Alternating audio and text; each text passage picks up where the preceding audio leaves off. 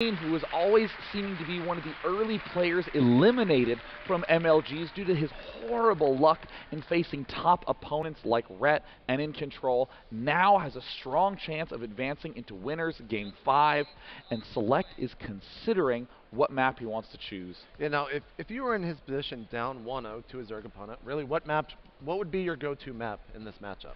You know, a lot of people have really felt that big change in the most recent patch to the game, where ordinarily you would say anything with close positions is uncomfortable for Zerg. But Zerg seem to just have that drone timing down so well, and the roaches are so strong that even close positions on Metalopolis feel a little bit more comfortable, and you can really put pressure on, as we did see in Sen against QXC. So it looks like what SeleCT went for was Xel'Naga Caverns.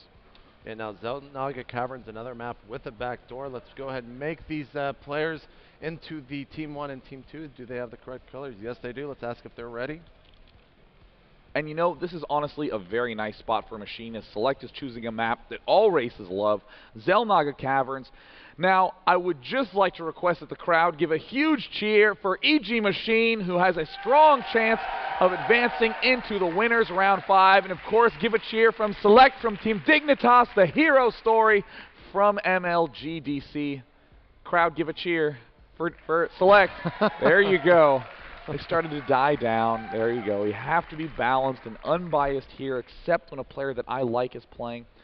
So Machine in the bottom left as the blue Zerg against SeleCT in the top right as the red Terran. Now, we saw SeleCT open up with a very aggressive style last game, trying to contain his opponent in with racks at his ramp. Doesn't really work too well on this map, but if Machine does go for an early hatchery, he will be able to utilize that same strategy again. SeleCT will. But one thing you have to keep in mind is this map is very hard to defend your natural expansion with so many different entry points into it, as well as kind of this back door behind these little shrubbery right there next to your natural expansion. Looks like SeleCT is, as usual, going for the wall off. Most of the styles I've seen him employ are the very fast tech, a lot of Blue Flame Hellion drops, a lot of Thor drops, even on maps without some sort of ridge. Definitely loves that little metal mix in with the bio.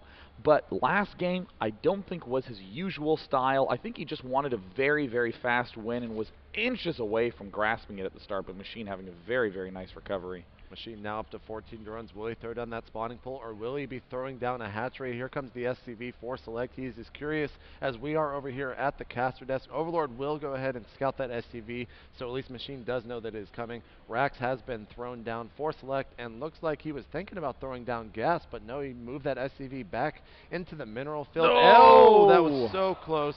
And he throws down the gas right after that as he was trying to block that expansion. Looks like hatchery first for Machine. And meanwhile, back in Machine's base, so smart again, squeezing in those extra drones. Gas down right now for SeleCT, going to be playing a little bit more typical. Could go for some double Hellion play. Could just do the usual fast tech up to tanks or even Banshee play. A lot of options for SeleCT at this point in time. Looks like Machine and SeleCT will begin a boxing match for a brief period of time, and Machine would really love to steal that top gas. Yeah, he's actually thinking about it, moving into position here. No, he's going to try to steal some minerals. Not too sure what he's going to be doing with that drone. We'll keep an eye on that. Let's go back over into the main of Machine. Spawning pole has been thrown down. Marine will be chasing away that drone, as I do hear gunfire from Sean's PC. SCV has done a little bit of damage onto those drones, but Machine chasing it away again with a drone of his own. The drone does fall of Machine in SeleCT's base. What a tragic loss. That poor drone executed in the far corner of SeleCT's base. SeleCT continuing to mule, finishing the wall off. Now has enough gas for a factory. There it does go down. No barracks play to begin this game. And interestingly, Machine has not taken a gas yet. This is a little bit more of the typical style of play you see from modern Zergs, who are favoring more of Queens and Lings to do their defense, or should I even say Queens and Spine Crawlers, and getting the gas much, much later. No ridge, no fanciness that you have to worry about. All you have to have is very solid macro for the mid-game. We do have a factory coming down for SeleCT in his main. No a reactor or tech lab onto that Rax, but what are your own thoughts really on opening Hellion in this matchup? Do you think it's still viable like it was before that patch hit? Oh, absolutely. I mean, even though the Roaches do have, that little range boost, there's still so many players who are opening Lings, and even then, you do have to cover such a wide area against the Hellions that they're very, very effective. We even see Machine throwing down a Spine Crawler right off the bat, now finishing gas at 28 food beginning that construction. We do see that there is a pretty fast starport coming up from Select, so I'll be very interested to see how he plays this off, but through the entire mix, he's been getting a very fast command center. We do see a tech lab being thrown down onto that factory, so most likely going to be seeing some Banshees here to maybe do some harassment to his opponent while he gets his expansion up. Looking around for an armory, I do not see that. He's still only on 1 gas though, so if he does go Banshee, he's definitely not going to be able to provide cloak for that Banshee very, very fast. Yeah, it looks like he wanted just enough for 1 Banshee. He has just surpassed the 100 gas mark, and there indeed goes down a Banshee. Awesome. Tech Lab also going down on that barracks, so we can get some early stim. Looks like he will be getting some bio this game, and in the meantime, Machine is making such an absurd amount of drones. Speed has started there for Machine. Still only 2 gas right now in his main, has not added gas onto those natural expansion gas geysers. And here a little bit of gun clatter over here at the ramp of Select. The Lone Ling does meet a Hellion there. 4 Lings trying to get the surround on that, but it's going to take a long, long time before he does. Lining up for the kill there against that Hellion. A quick 4 kills, and now the Hellion's going to go and try to find out what his opponent is up to. This Overlord does sneak in to the main of Select. Will he see the Banshee pop out? He does not, but he has to think with a Tech Lab attached to it and those lights blinking, he's going to be able to throw up some queens here in just a moment. So it looks like fast Banshee play, an increasingly popular little mix there, but oh no, Machine's going for the huge Baneling mid-game, a very popular way to play. We saw a lot of the top Koreans like Hirix use it so well against Foxer, but here it is going to be very, very hard for Select to be able to deal with this. He doesn't really have that much at the front. Oh no, there's 1 Banshee at the bottom. It doesn't have cloak. He's waiting. Is he waiting for a second Banshee? I don't even think there's another one out there. It looks like there is not. I do love these Baneling placements up here behind the brush, using the backdoor entrance. SCVs have been transferred over, but there's only about 6 plus 1 mule. Banshee shots have been fired here at the natural expansion. Still only 2 queens, and it looks like that queen from the main has been pulled off. No creep actually connecting the two. And here comes Machine actually going towards the base of Select. He does get the surround onto those Marines, and here come the Banelings. Banelings rushing up. All the Marines are already dead, and the SCV is getting sandwiched. Machine very careful not to waste any of them if there are any additional forces.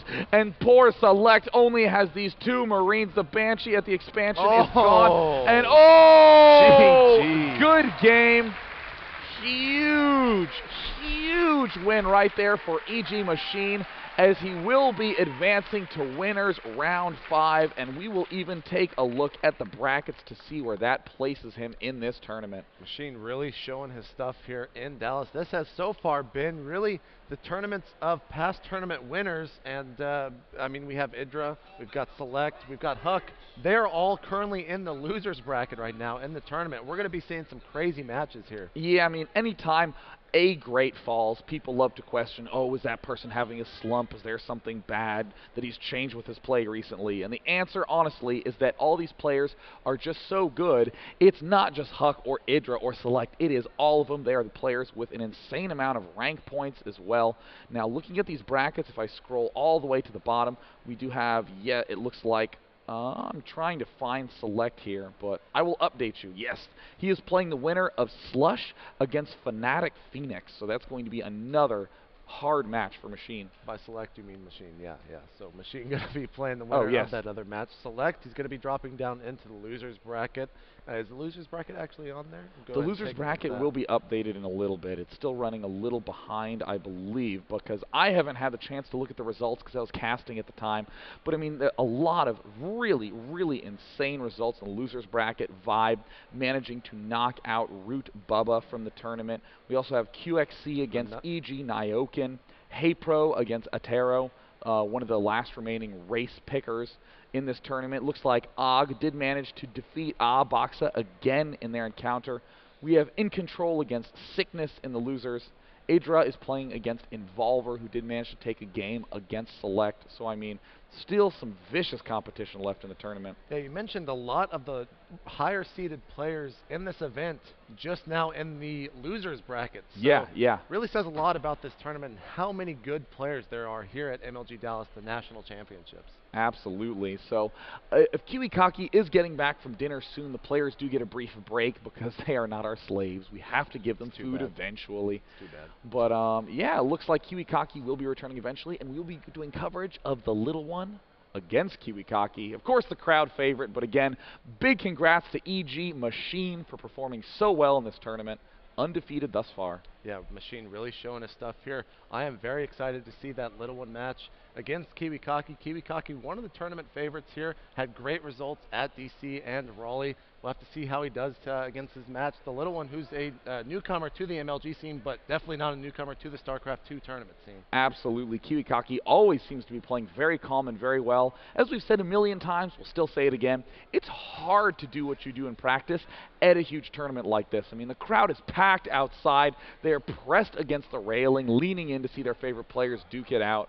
We've had some amazing matches. This tournament has indeed delivered thus far, but man, is it nerve-wracking as a player. Yeah, there is an actual huge crowd, and that's definitely got to add to some nerves, but we still have some great players here playing just as well as they would home, not worried by any of the crowd there. And I mean, looking at the winner looking at the players currently left in the winners round right now. Yeah, let's go ahead and take a look at the winners bracket round, because I do want to see what some of the current standings are. I mean, we had Liquid Ret managing to 2-0 Huck in that series. Jinro against Neo Response is going on right now, and I honestly got to give Jinro the favorite position there, as he did take Sock out pretty compellingly. Yep. And looking back, we have Drewby against Liquid Tyler. That'll be a good match. Oh man, is that happening, or has that been delayed? I am not sure. I hope that's actually been delayed. Looks like our producer is about to tell us right now.